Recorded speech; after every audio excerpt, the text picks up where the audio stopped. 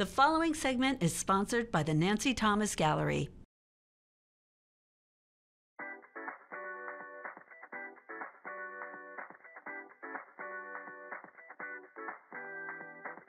It is a gorgeous day in Norfolk today. We are on West 45th Street at the Nancy Thomas Gallery, and we're going to go inside and see all the wonderful works of art. Ready? Let's go. Hello there, I'm Christy Michael, and today we are in Norfolk. We have ventured out to the Nancy Thomas Gallery. I've been waiting so long to come see all your beautiful art pieces. And how are you, Nancy? I'm pretty good. How long have you been painting? Well, I've actually probably been painting my whole life. Yeah? Because I can remember as a little girl doing a comic strip called Lettucey and Carroty. Isn't that clever? Lettucey? And Carroty. Oh, like lettuce and carrots. And it was about lettuce and carrot. It's been a thrum throughout my whole life. But it didn't really pick up until the 80s. Yeah. And then that's when I got serious about it. Well, how would you describe your artwork? It's whatever I'm feeling at the moment. You know, a lot of it goes back to my childhood memories, and then it kind of evolves as I paint. So you are nationally known. Yes. And you've been in designer books. I heard you even have an ornament at the White House? I have several. How did that happen? Well, the Museum of American Folk Art in New York, they were just opening. And so the White House contacted them and wanted to decorate their Christmas tree with homemade ornaments. So naturally they contacted me. And I remember the director of the museum called me and she said, "You're going to be getting a phone call that's going to shock you, and it's from the White House." Oh my. And I did get a phone call and they said, "This is the White House calling." And I was fainted. I bet you did. They wanted 150 of my ornaments to decorate the tree. The second time I went there, they were doing the parks, all the park services around the country. The superintendent asked me to do an ornament for Yorktown to go on the tree.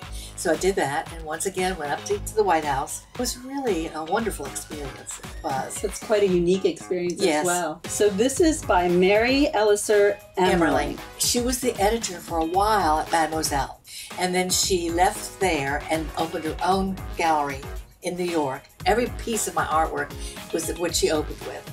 I mean, this was all new to me. It was all happening. And in a way, it was happening to Mary, too. When she contacted the New York Times, they came over and did a story on me, put my picture in the New York Times. Let's take a look at your angels here. What happened with these angels? They look very familiar to me. I think I've seen them somewhere before. Well, they've been everywhere. The people from the movie Tootsie came over to the gallery, Mary's gallery, and picked out 35 pieces of my artwork and put it in the movie in Jessica Lange's apartment. So if you watch the movie Tootsie, you will see Nancy Thomas's artwork, her beautiful angels. So this has definitely changed your life. How has it impacted you? I became well known, which is an unusual thing for me. And I met the most wonderful people. Marcel Desagne, who was one of the owners of the Trellis, he did a book which I illustrated for him. He had a TV show and I decorated the whole set for him. It just opened many doors. So is it true that you were commissioned to paint the official painting for Julia Child's 90th birthday? Yes, it was. How did that come about? Well, that came about probably through the Food Network. They called me and commissioned me to do it. So are you going, what? Like when you answer the phone, or you just said, okay, another big event? But I did decide to go to San Francisco to be there and to present it to her. Julia was she was pretty lively. Are you still painting? I haven't painted for a while. I took a break. And Hunter bought the business from me. Your daughter? Yes. Which was the best thing that could ever happen to me. Do you have any words of wisdom for inspiring or upcoming artists, or even older artistic people that have been thinking about actually getting more involved in painting or creating? Well, I've always believed that everyone can paint. Everyone can. They just don't believe it. And I think that everyone who has a little sense of wanting to try something, they should do it and go with it. And I have a lot of friends who've retired and all of a sudden they started painting. It's just wonderful what happens. Transforms them. Well, Nancy, it's been such a pleasure talking with you. Thank you. And I hope you're enjoying your retirement. I am, very much. All right, well, we're going to check in with your daughter, Hunter Thomas, and find out more about your gallery. Okay. All right, thank you so much. Thank you. We are in the main gallery right now at the Nancy Thomas Gallery with her daughter, Hunter. Hi. Okay, so you have taken over the gallery now. Your mother is retired. She retired in 2017. Correct. So what's been going on? Well, when she first retired, she sold the property in Yorktown and closed the gallery that had been there for, golly, since 1982, a long, long time.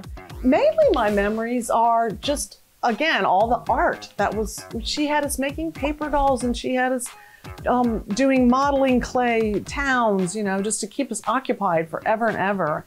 And one of my favorite things is when I was a little girl, I had painstakingly drawn this crow. And it was over a house and everything.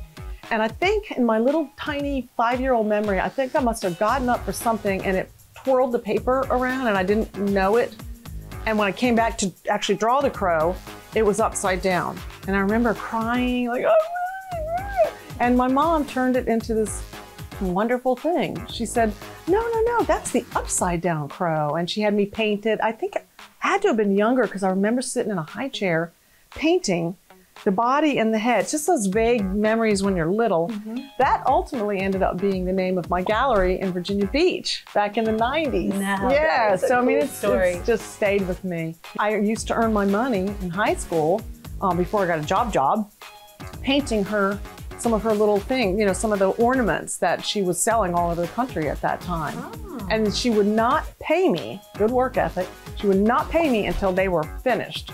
She goes into the artist phase, but I'm always amazed to watch it. It's magical. And I am biased, but as I've gotten older, I've really, really started appreciating what it was like to grow up with an artist. This was our break room, and I painted it and decorated it, and it just came alive because anywhere, I mean, I'm a little biased, but anywhere Nancy Thomas's art is, I will vote for that becomes, too. All the colors, it's just fabulous. It's just magical to me. And this is not just all your mom, right? No, I'm kind of carrying on her tradition, which she did in Yorktown. She launched a lot of other artists' careers. So she would always find other, new artists and kind of give them a show. And so we're continuing that here. I mean, I want to reach out more to artists locally and actually across the country, and we do feature them.